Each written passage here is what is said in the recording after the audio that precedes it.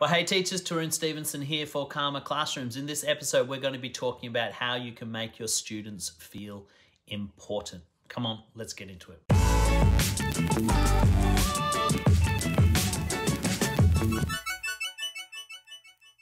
Okay, in this episode, we're talking about how to make students feel important.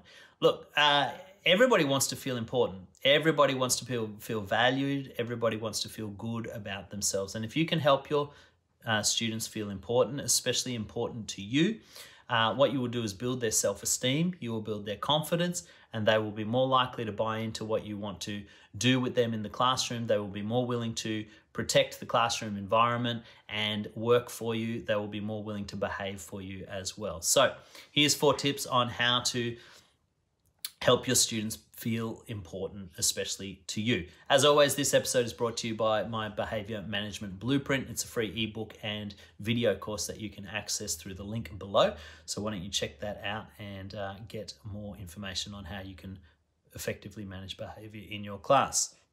All right, so the first thing is this on making people feel important. Compliment and praise.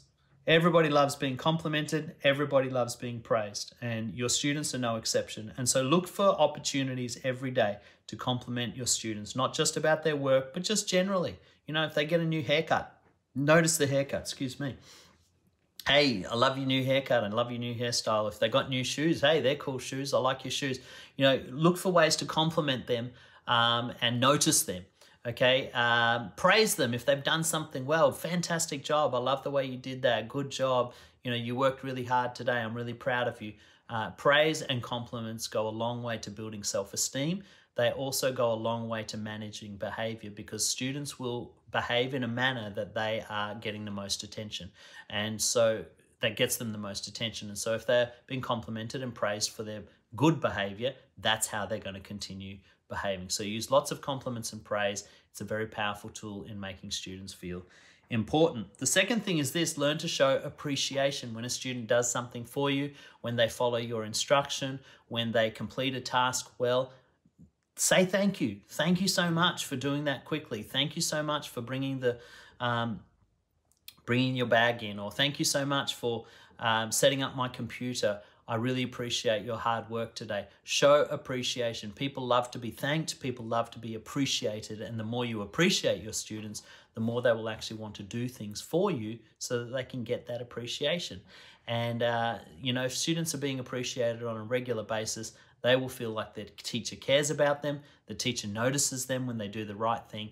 And it is just, I guess, it's an extension on compliments and praise, but showing appreciation, saying thank you, I had a friend who always used to say manners are for free, and thank you is a free way that you can actually build good relationship with your students. So make sure you do appreciate them and say thank you whenever they've done something that you are happy about or pleased about. The third thing is this: learn your students' names.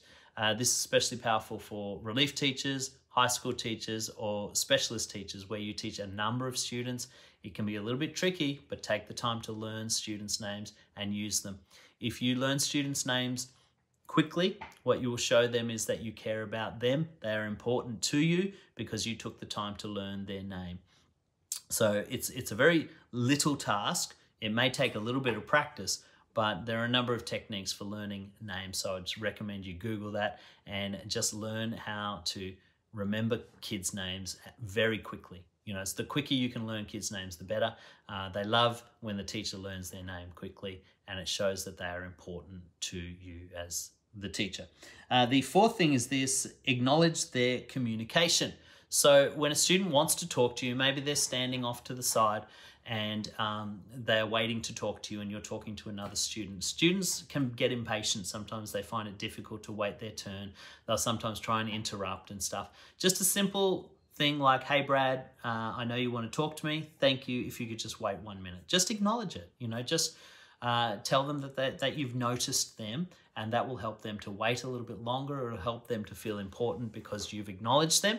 The other thing is acknowledge emails. So if your students are writing to you, asking questions about their work, or asking questions about their progress, make sure you acknowledge them. Even if you can't give them information straight away, say, hey, thanks for your email. I'll come back to you in a couple of days once I've got that information. Or I don't know just yet, but I'll let you know in a week's time. Just acknowledge people and let them know that you've seen their need for communication. You've seen their need to have some time to discuss things, and that you will get to them very quickly. So that's 4 things that you can do to help your students feel important. Compliment and praise them regularly. Show them appreciation. Say thank you whenever they do something that you appreciate. 3, learn their names quickly and use them often. And 4, acknowledge their communication. If they're trying to communicate with you, let them know that you've seen them, let them know you've seen their email, and that you will come to them as quickly as you possibly can. I hope that was really helpful for you. If you want to go deeper on different techniques for managing behavior in the classroom, why don't you check out our 2 video courses, Behavior Management Essentials and also Understanding and Educating Boys. You can get them through the link below. If you've enjoyed this episode, why don't you give us a subscribe or a follow and share it with somebody that you think would benefit. We'd love to hear from you, so give us a comment. And until next time, I'm Tarun Stevenson for Calmer Classrooms.